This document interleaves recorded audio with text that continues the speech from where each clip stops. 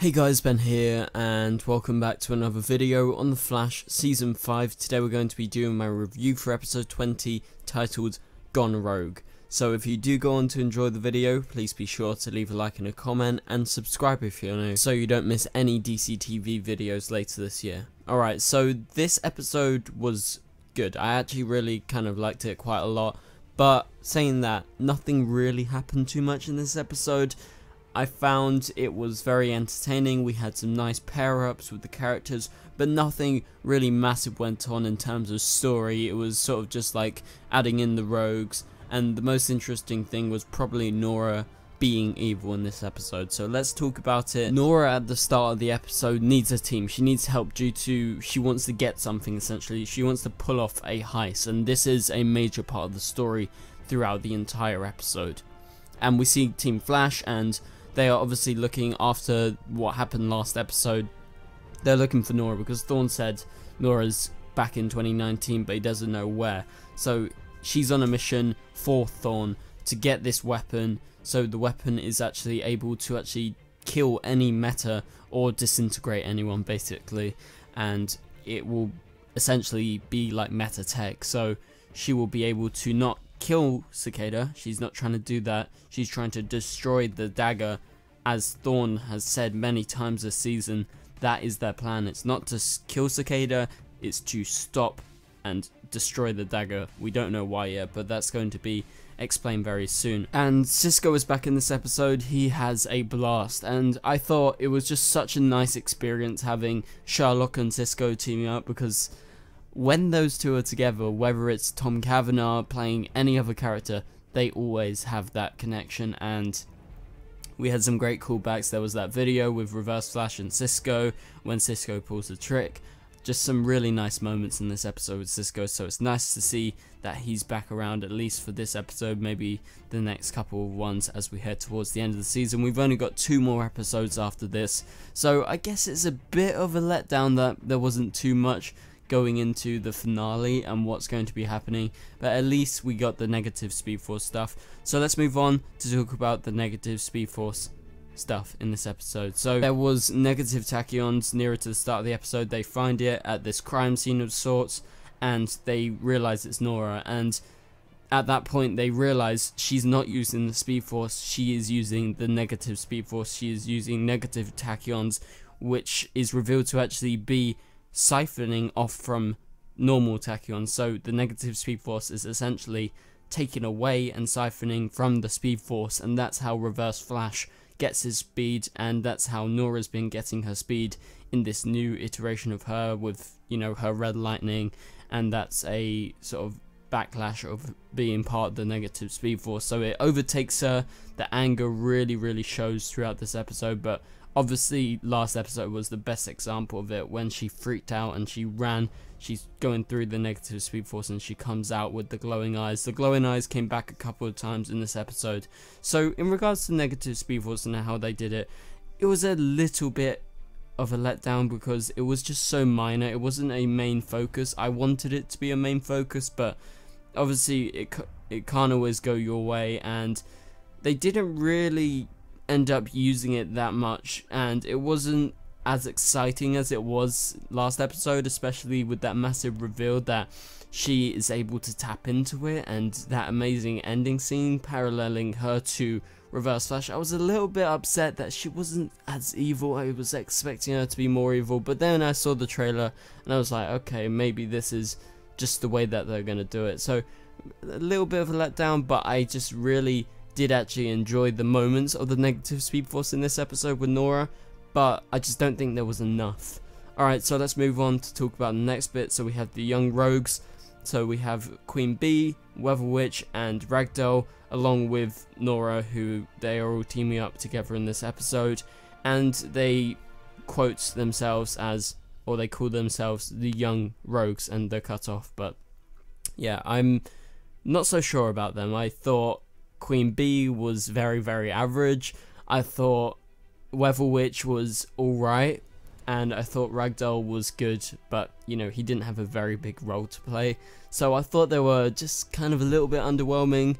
but I thought what really worked about their team up was Nora. Nora being bad was amazing. It was so much fun seeing Jessica actually playing this sort of bad version of Nora. Well, she's doing the wrong things for the right reasons, and that is sort of a big part of this episode and how it all went on. So again, young rogues can't live up to Captain Cold, Heatwave, and Weather Wizard. You know, they're the OGs, and I think they're actually really good actors, and I find that some of the younger rogue actors or the metas of the week that come in, the actors aren't as good, and that is just a blunt fact. And I think that's why they took Wentworth Miller and brought him onto Legends, because he is such a great actor playing that role that he deserved more. And I don't think this version of the rogues is the best that they could have done, and yeah, I'm not so sure about them, but like I said, bits of it worked mainly because of Nora. Just a quick thing, and I may be sounding like I'm a little bit negative, but I actually really enjoyed this episode. But I'm still wondering why Cecile still has her powers, because they explained that last season that it was when she was pregnant, and she had her baby at the end of last season, and that's nearly been a year. That's been like, I don't know, 8 months or something, so no idea. I think that's a definite plot hole, and I think they need to get rid of her powers because it's a little bit annoying. I'm not too bothered like I was last season, because last season it was just used for comedy and it was very cringy, but it's a little bit better this season. But I still don't understand why she has powers still, because it was supposed to be to do with her pregnancy. Okay, so Iris in this episode, she at one point gets to talk about Nora and 2049 to Cecile, and that sort of sparks the conversations that they have later in the episode.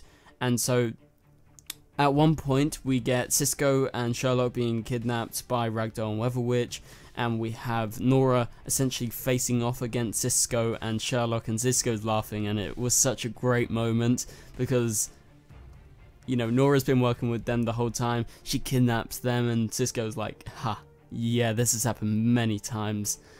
You just want me for my tech stuff. I'm not gonna do it. And then she full on threatens to phase through his chest with her red eyes, and I was like, holy shit. And Cisco was getting flashbacks, I'm for sure, with Reverse Flash. So that was a great moment in the episode. And so at one point, just prior to that, just prior to when Nora is actually facing off against Cisco, we have Nora and Barry, and so they meet up for the first time since that moment, and she says, "You've given up on me again." And then Nora's face starts phasing, and she's shaking, and her eyes turn red, and her lightning surges off of her red lightning. Barry at that moment finds out about her having the negative Speedforce, and it manipulates her lightning.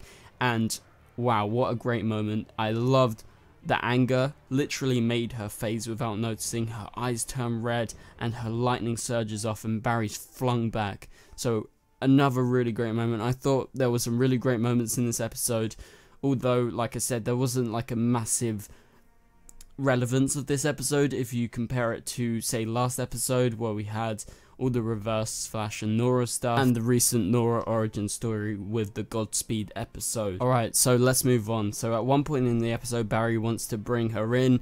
He's going full on. He's like, no, she's being a criminal. She's doing all this illegal stuff. We have to deal with her. And so Barry and Iris are back at it, fighting again. And Thorn needs Nora is a question that Iris asks. And so Iris believes Thorn maybe could have changed, and what if Thorn is trying to redeem himself? Barry is very confused. I think he sort of understands what Iris is saying, but at the same time, we know that he's manipulated Nora. We know that at the end of the season he's going to face off against Barry, and he always has malicious intent. So Iris is looking to the bright side. She's looking at maybe how, because she believes that Thorn actually cares for Nora, that he's not doing anything too malicious, and she sort of agrees with him of sorts of, you know, whatever his plan is. She's not very worried about Nora. She doesn't think that it's so urgent to bring her in because, you know, she has some sort of control. But again, I sort of am right in the middle between their fight. I thought Barry made a lot of really great points, like how you can not trust Thorn because you can't trust Thorn, but also Iris had a point with how, you know, maybe Thorn could be good, you know, he could actually have good intent this time, although obviously he's definitely not really.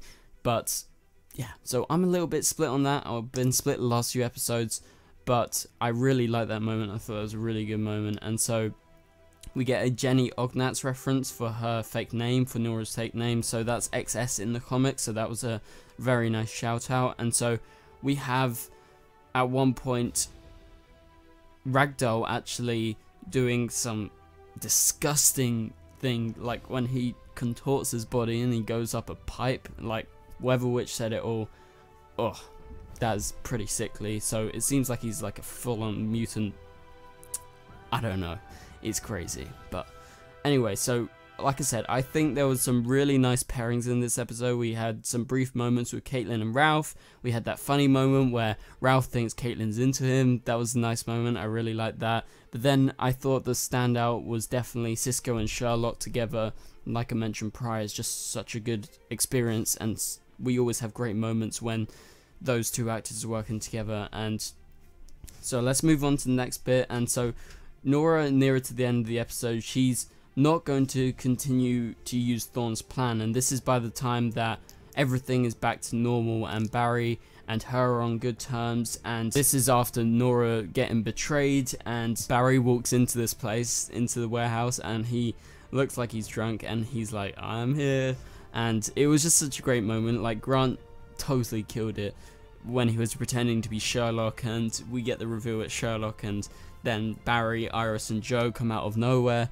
They use the devices with the face changer, I forgot what it's called, and they have guns and they look super cool, just saying, with those glasses. So I really like that moment. That was really funny because you were like, huh, is Barry actually drunk? What's happening? Barry doesn't normally get drunk, he can't really do that.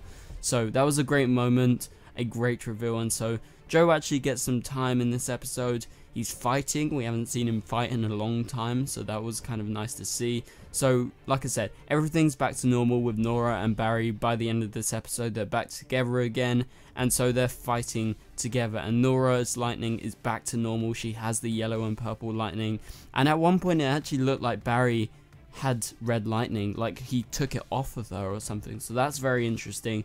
Don't know if my eyes are going crazy, but it seemed like at one point maybe he had that lightning. Maybe that'll come back to bite him in the butt sometime later this season. I'm not sure.